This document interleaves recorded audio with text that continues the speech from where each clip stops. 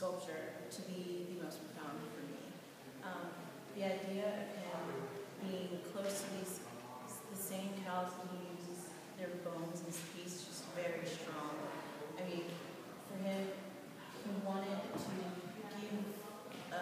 give life to these cows, like hiding them, having them on his farm, and not being able to give them the life that he wanted. So he kind of internalized it in his own work. It's hits me very comforting. I like how he takes on the idea of evolution very simply.